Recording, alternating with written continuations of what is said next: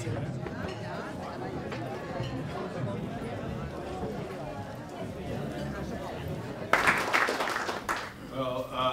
you, Eirik, and thank you all for coming at this fresh hour of the morning. It's a great honor to be here at this distinguished gathering, and in particular, to appear with two of your most distinguished and important political leaders.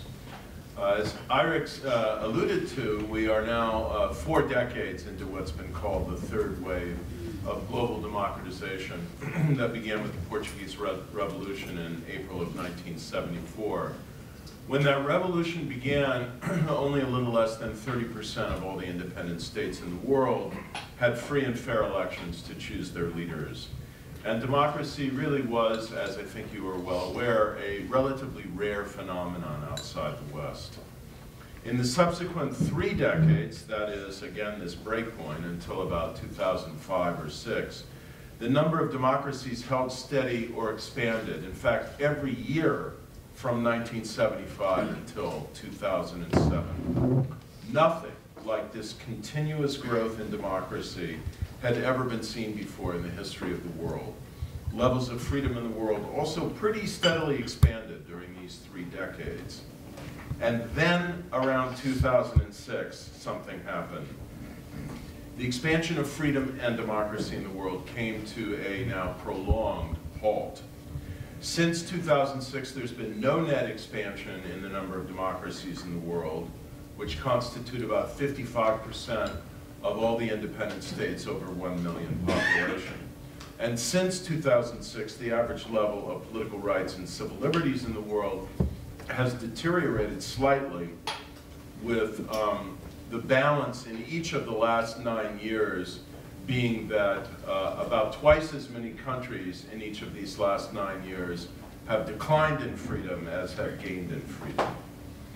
One could see the past decade as a period of equilibrium, given that democracy expanded to a number of countries with weak facilitating conditions, such as poverty or an authoritarian neighborhood. You could say it's impressive that democracy survived or revived in so many places. But I want to articulate several other reasons for concern. First, there has been a rising tide of democratic breakdowns. In fact, the rate of democratic failure in the past decade, 14%, has been twice that of the decade 20 years before, 1984 to 1993. Democracy has been expiring, moreover, in some strategically important states, Russia and Venezuela early in this century, I would argue Turkey, Bangladesh, and Thailand very recently. Only Thailand's breakdown among these 5 came via military coup. These days, democracies are more likely to be strangled by their own elected leaders. In recent years, Turkey's Prime Minister Recep Tayyip Erdogan and his ruling party, the AKP, have been borrowing from Vladimir Putin's playbook, abusing state authority to undermine countervailing centers of power, punishing dissent, politicizing the judiciary, intimidating the media, and creating a quite clearly hegemonic party system. It's been so incremental that a lot of people haven't noticed that a threshold has been crossed, but I am now convinced that it has been. And so are most of the Turkish political scientists I know who are willing to render an opinion, at least in private. By now, Turkey has ceased to be even an electoral democracy. It has joined the growing ranks of competitive authoritarian regimes. Since 2005, 1 in 6 democracies has failed, many of them in this incremental fashion. The trend of erosion in freedom and the rule of law is not always evident to outside observers. We now take for granted many third-wave democracies, like South Africa and Ghana, both countries that I've visited in the last few years, where principles of constitutionalism, accountability, and the rule of law have quietly been eroding. In fact, I know this is a controversial statement, but I began as an Africanist, and I'm willing to defend it in Q&A. There is not a single African country where democracy is firmly consolidated and secure today the way it is, for example, in such third-wave democracies as South Korea and Chile. In the global democracy promotion community, few actors are paying attention to the growing signs of fragility in a number of relatively liberal developing democracies, not to mention the illiberal ones. Why have freedom and democracy been receding? The most important and pervasive answer is bad governance. If we reorganize the Freedom House data out of the 2 scales of political rights and civil liberties, into 3 scales that also include the rule of law, we find that every region performs worse on transparency and the rule of law than it does on political rights and civil liberties. The deterioration in transparency and the rule of law since 2005 has been particularly visible in many countries. And as more and more African states become resource-rich with the onset of a second African oil boom, which is now well underway in Ghana, for example, the quality of governance is likely to deteriorate further. Around the world, this is the more basic point, democracies are struggling with the resurgence of what Francis Fukuyama called, building on the work of Max Weber, neo-patrimonial tendencies. Leaders who think they can get away with it are eroding democratic checks and balances, overriding term limits, violating opposition rights, and accumulating power and wealth for themselves, their families, their cronies, their clients, and their parties. Space for opposition parties, civil society, and the media is shrinking in a great many countries that are both third-wave democracies and kind of quasi-democracies or aspiring democracies. And international support for these civil society movements and organizations, most alarmingly, is drying up. Ethnic, religious, and other identity cleavages polarize many societies that lack well-designed democratic institutions to manage those cleavages, and they are manageable with the right institutions. State structures are too often unable to secure order, protect rights, and meet the most basic social needs, in part because they're so penetrated by clientelistic pressures. Democratic institutions such as parties and parliaments are often poorly developed. The bureaucracy lacks policy expertise and professionalism, and even more so the independence and authority to effectively manage the economy. Weak economic performance and, of course, rising inequality exacerbate popular disaffection. And then, of course, you know, in the area where it looked like a promising initiative to expand democracy in the world was underway, namely the Arab world, the hopes of the Arab Spring have almost completely and devastatingly imploded in every single one of the countries that rose up, except, very importantly, Tunisia. The resurgence of authoritarianism in the Arab world has been part, moreover, of a global trend. Behind its most charismatic and domineering leaders since Mao Zedong, China is concentrating power, silencing dissent, violating human rights, censoring media, developing the most sophisticated control of the internet in the history of the world, and fostering fear to degrees not seen, frankly, since Mao. At the same time, China is rapidly expanding its military power and alarmingly its territorial claims, if you're following what's happening in the South China Sea. Russia as well, I don't think I need to tell you, is one of the few countries that has a border with it, is slipping deeper and deeper into naked authoritarianism, cult of personality and military adventures, driving political opposition and civil society activists further and further into the margins of fear, inefficacy, or exile, or in the case of Boris Nemtsov, assassination. Joined together in the Shanghai Cooperation Organization, these and other autocracies are honing and diffusing digital tools of internet censorship, citizen surveillance, and information control.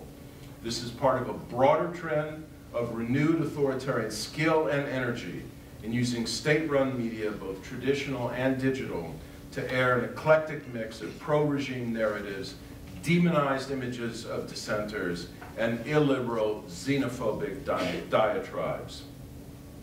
The resurgence of authoritarianism has been quickened by the diffusion of common tools, such as laws to criminalize international flows of financial and technical assistance from democracies to democratic parties, movements, independent media, election monitors, and civil society organizations in authoritarian regimes. Autocracies are also gleefully imposing broader restrictions on the ability of NGOs to form and operate, while cynically creating their own pseudo-NGOs, a favorite tactic of Mr. Putin in particular, to do their bidding in domestic and international forums. And we have to be honest in recognizing, I as an American will begin in doing so, that the threats to internet freedom, which is now as basic to democracy and human dignity as the air we breathe, do not merely emanate from the authoritarian regimes of the world. Perhaps the most worrisome dimension of the democratic recession has been the decline of democratic efficacy, energy, self-confidence, and resolve in the West, including the United States.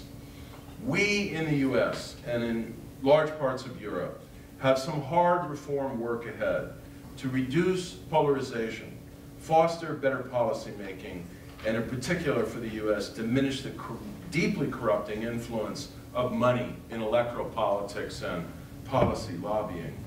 And we must adapt and refurbish our alliances and aid strategies. I really hope we can talk about that here, for what is going to be an extended and difficult struggle, both against the resurgence of authoritarian states and the mutation and spread of Islamist terrorism. So let me conclude with these points. We need a bold strategy for renewing global democratic progress with the following elements. First, I, as a scholar of democracy, deeply believe that we must give priority in political assistance to the defense and consolidation of already existing democratic regimes. The overriding imperative must be to avoid more breakdowns of democracy, whether by executive suffocation, military coup, or state implosion, and to help consolidate promising new transitional democracies that have emerged even recently, like those in Ukraine and Tunisia. Second, we should prioritize investments to fight corruption and bad governance. This means country-level reforms to build a professional civil service, an independent judiciary, and a comprehensive array of institutions of horizontal accountability, such as counter-corruption and audit agencies that can combat bad governance. These institutions cannot exist merely on paper. They need the resources, the training, and the embedded autonomy to do their jobs seriously. It also requires new international efforts to identify and return stolen assets and to treat, I know this is a heavy lift, to treat predatory corruption as an international crime against humanity. Third, civil society needs more financial resources, in fact, desperately so, and tools and training in information technology to enhance their capacity to monitor government, mobilize citizens, and advocate for institutional reforms. Fourth, we need a new strategy for a new contest of ideas and information. China, Russia, Iran, and ISIS have dramatically expanded their digital capacity to disseminate propaganda and propagate half-truths. Democracies must ramp up their own means to broadcast digitally independent news and critical commentary, while also widely disseminating works of democratic theory and scholarship in a wide range of languages. In the era of massive open online courses, which are partly being innovated here at the University of Oslo, we should make learning about democracy freely available to any person, young or old, anywhere in the world, who can find a way to get online or get a thumb drive with megabytes of democratic knowledge. Since the mid-1970s, democracy has enjoyed a great and indeed unprecedented run. But democracies have been slow to grasp the gathering threats of recent years. If we do not respond with vigor, imagination, and resources, we will find ourselves living in a much grimmer and more dangerous world. Thank you.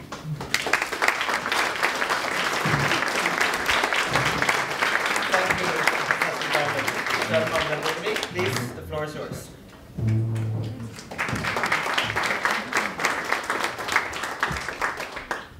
First of all, I think it's important to remember, as Larry explained to us, that it has been a substantial increase in number of more or less democratic states over the last decades, both with regard to electoral democracies and liberal democracies. And the two figures of these two types of democracies have been following each other over the last decades. Obviously, there are more electoral than liberal democracies, and I will not use time to explain the difference. I think we immediately understand the main points for that. Especially from the years 89 and 90, it was an impressive increase in number of democratic states. To a large extent, this was, of course, due to the fall of communism in Central and Eastern Europe. But in addition, we saw many new democracies in Asia, in Africa, and in Latin America. That was promising. And allow me just to mention that I had the privilege of being Minister of Foreign Affairs in these years, 89 and 90, and it was unbelievable what we experienced. Reports almost every day from our embassies in Eastern and Central Europe about events, how democracy gained ground, almost every day. Most of what was achieved in these years has been saved. Most of these former communist countries have developed and stabilized democracies. Why?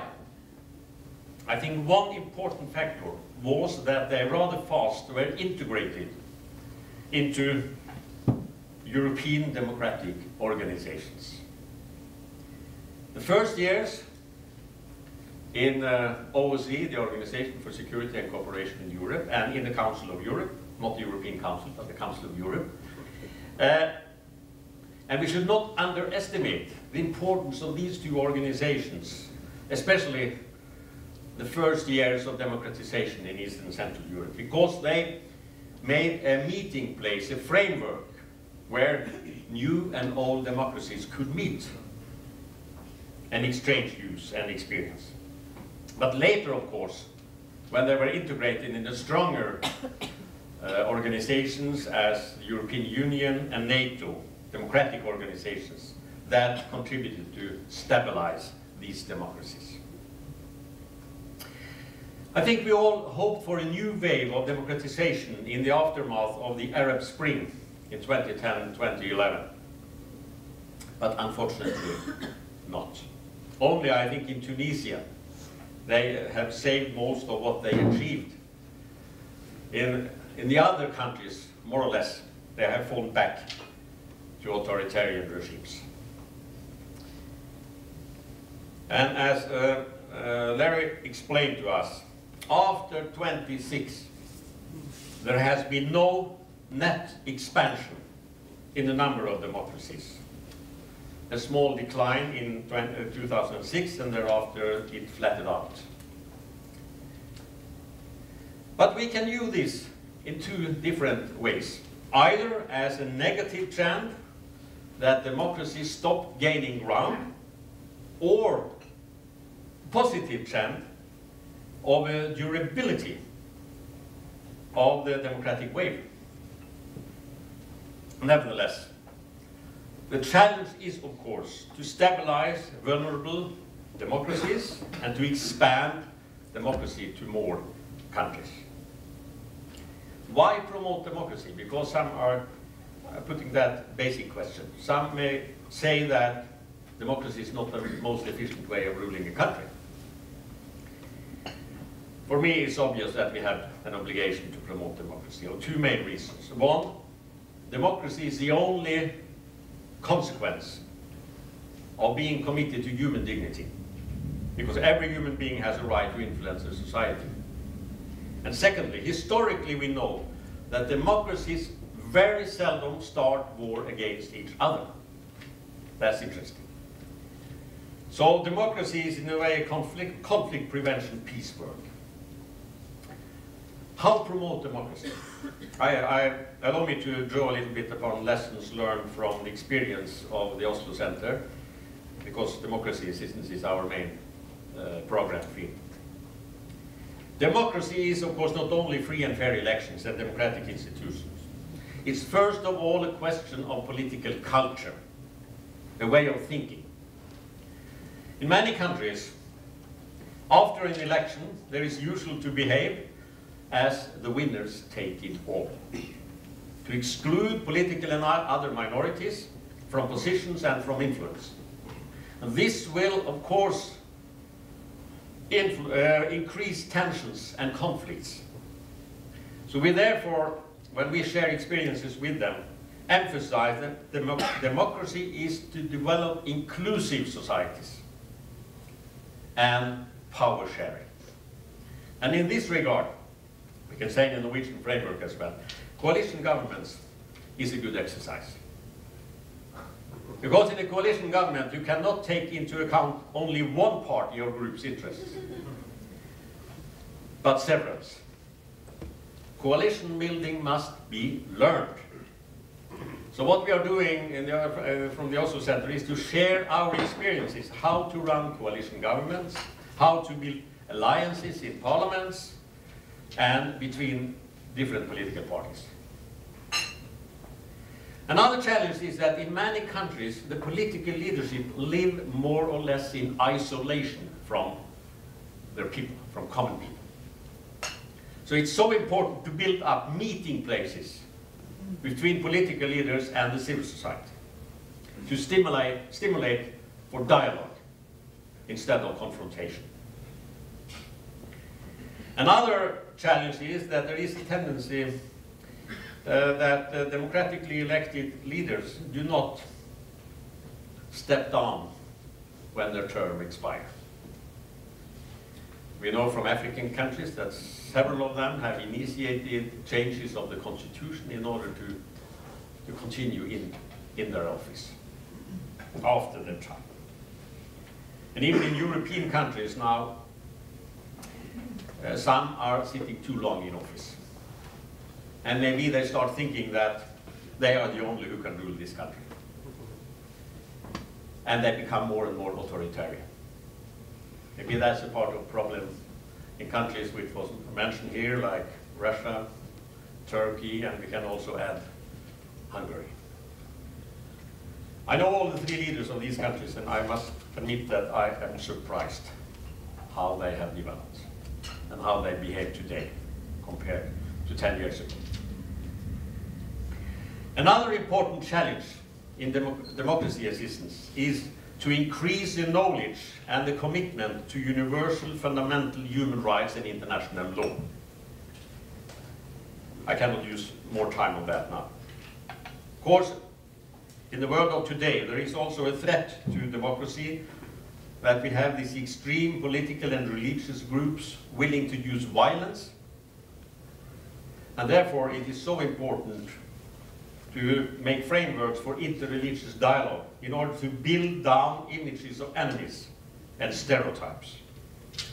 Let me end up by mentioning another important challenge if you should promote further democratization. And that is, as also Larry touched upon, the resurgence of authoritarianism in a country like Russia, great power, and still it is the case in China. And in my view, it is really a threat to democracy if these power states increase their influence, as we see China especially is doing now in Africa. What will that mean for democracy in the future on the African continent? And what will their Russian behavior mean for the future of democracy, especially in the eastern part of Europe? I just raised the question. So to conclude this short introduction, over the last decades, democracy has gained ground. Don't forget that. But two, over the last 10 years, There has been no net expansion of democracy. There have been some steps forward also the last years, but some breakdowns. For the future, I do believe, I'm almost always an optimist, I do believe that democracy will gain more ground. Because more people will experience that democracy in the longer perspective is to their benefit. Thank you.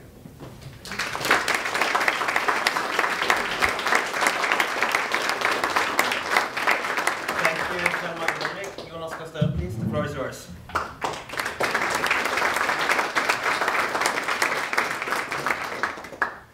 Thank you, and thank you to Civita for again raising important issues, and Professor Diamond, thank you for sharing your research. And I'd like to salute all those who do research on democracy and try to provide also facts and figures on an issue which also has to be a strongly emotional one.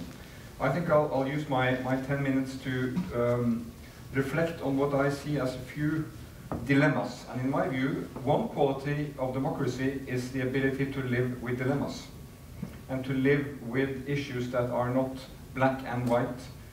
To live in a society where you have inclusive dialogue so you can reach this very important notion of balanced societies, namely compromise.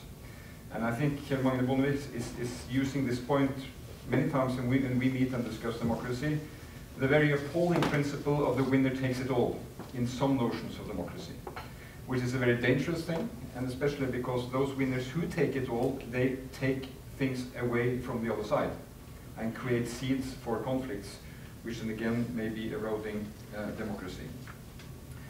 It is a simple principle, but a very complex practice. I think that is what we experienced since 1976 with the progress and then the decline, if that intervened in 2006, maybe. I think that is the lesson we learn. How complex the practice is. How important it is that it is rooted very deeply in culture and social mechanisms of that society, be it at the local level, be it at the national level, and I think in Europe we should also question, is it at the continental level? So to me, in addition to talking about government by the people, of the people, for the people, and elections, which we all agree is a key criterion, we should focus on some of these qualities of a complex practice. Kjell Magne, you mentioned 89-90, and I served that government that you were foreign minister at the time. And I remember a visit to East Berlin and Prague in January 1990. In Prague, Václav Havel was sitting in the chateau. He just had moved in, and he was in his jeans and pullover with holes on his shoulders, and he was saying, I'm going to make a system out of this mess. So there were democratic traditions in that Czechoslovakia that he could grab onto when he installed democracy after all those long years of communist rules. In East Berlin, the communists were on their way out. And I remember the State Secretary in the Foreign Ministry said that this is going to an end. The empire is down. And Gott sei Dank haben wir kein mehr Guillotine. So he was happy that his head will still be on top of his body after that change. So there were seeds for this. I think one important thing in democratic research which we have to worry about and care about and interest our focus is about the quality of the civil society. Its pluralism, its mechanism, because democracy for individuals is more than putting the ballot. It's also about having a daily experience of being able to influence what is around you. At the workplace, in your local community, who's going to build a road across your property, and all these dimensions which gives the culture of being co-responsible, which I think is absolutely key. And that's why democracy which is being imposed by a coup, and democracy which is being installed from outside without having these cultural sensitivities, understanding them is almost doomed to fail. And remember about our democracy, which we are proud about for good reason, if we really study, as we did, Mr. President of Parliament, last year, 200 years after the Constitution, all those decades of civil society and popular movement that led to the formation of our political parties. very important to understand the functioning of our democracy today. Now, the second part is a bit follow-up of what Kjell Magne Bondevik said. This should be an idea which time has come. In the sense that we live in a global market economy, where we know that people's ability to thrive, have influence, use their knowledge, creativity, is the key criterion for success. In taking advantage of new technology, develop new technology, organize around new technology, all that leads people to say, I want influence, I want to be heard, I want to be seen, which are key criterion for democracy. Now China may be the example to say that that is not happening. But I remain an optimist. I think eventually it's going to push in that direction, because people will eventually ask their say. And it really struck me when I visited China as a foreign minister, until China did not want visits from foreign ministers of this very dangerous, big, small country, Norway. It struck me when I met lawyers. They told me that until 1980, there were no private lawyers in China, because there was a political legal system. All conflicts were solved by political decisions. But after the market economy was let loose, they needed a legal system and they needed lawyers to do that arbitrage of conflict of interest. And eventually that should lead to people, all these operators, having influence over their decisions, having the creative process, which should lead to democracy. Let's hope that is may be happening. Third observation, I think authoritarian rule is extremely attractive, seen from a democratic standpoint, because you see everything they can do without any hindrances. They can just decide. They don't need to spend time in parliament, they don't need to consult people, they can just move on. And when you dig deeper, you find out that is not the case. They are very vulnerable. And because they have no antennas in this civil society, they have fear pictures which don't always resonate with truth. And we see that the most authoritarian countries are also sometimes the most inefficient in decision making. It struck me when dealing with the Middle East, Saudi Arabia is a very authoritarian country, but with a very complex decision making. They have 2,000 princes to consult. We have only a few parliamentarians across the street. I think it's much easier. So, there are some reasons for concern, fourth dilemma for me. And one key is, of course, legitimacy. And I believe, and I would be interested to hear Professor Diamond, is modern democracy dependent on progress and advancement? Can democracy cope over time with decline? Because legitimacy is, of course, key to democracy. The legitimacy of leaders. We who are elected, we have to be held to account. Do we deliver? We promise things, we have ambitions, we set out to deal with challenges in society. Can we deliver? And the problem nowadays is that people say, we are in doubt. Because employment is chronically high. You don't settle the environmental, climate issues. Cities are growing, urbanization is taking place at a pace which is not creating better life in cities, and so on. And we see the fragmentation of the political system, where the state-bearing parties are losing ground, and you have populist grounds growing from both sides. So this is a question, I think, a true dilemma. Modern democracy is vulnerable when there is not progress, growth, jobs, solving of key issues. And in Europe, I believe we have a double challenge. On the one hand, chronic unemployment, youth unemployment, and social tensions which are not being dealt with on the one hand, and the EU, which really merited its Peace Prize for securing democracy at that critical stage, is in itself struggling with its legitimacy. 10 years ago, countries in Europe were looking for the EU as where they wanted to go. This is no longer the case in many of the new member states. They do not necessarily want to go in the same road, which gives, again, breathing ground for authoritarian rules. The US, beacon of democracy, has institutions which no longer function. Let's be blunt about it. I mean, that system, Professor Diamond, you can elude us, but I mean, the system was based on the fact that the liberal part of the Republican Party and the right part of the Democratic Party overlapped and could settle issues when it came to real reforms. And now they operate more like a parliamentarian European system where they are separated. And they're not able to solve and deal with real issues. Final remark. The cultural seeds of democracy. The attraction is that I want this system because I have a say, so I have an influence. This is being challenged, I think, by a phenomenon we need really to understand, which is the role of identity in the 21st century. Is this the issue which is most attractive? Now we have, surprise, religion becoming a key identity issue, breeding military movement, strife and conflict. It should be the other way around. Most religions have another objective. And we have culture, and we have all dividing lines which are not leading to the breeding ground of democracy. And the final remark is, of course, on the opportunity, if there is one, to assist in building democracy from the outside. How successful is it? Now, in the last decade, it has been done by military might. Didn't go well.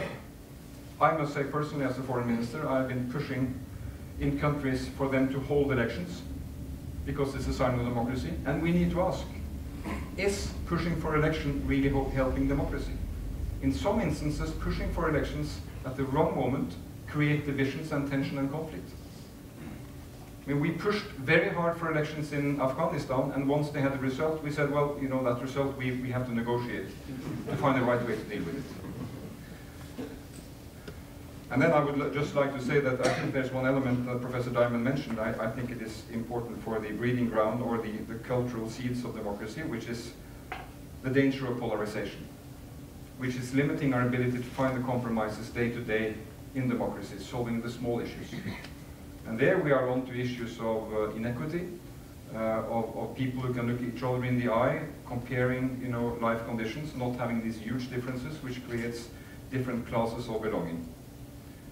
So I remain an optimist, but I think there are key challenges to democracy which keep some very unpleasant questions all too open.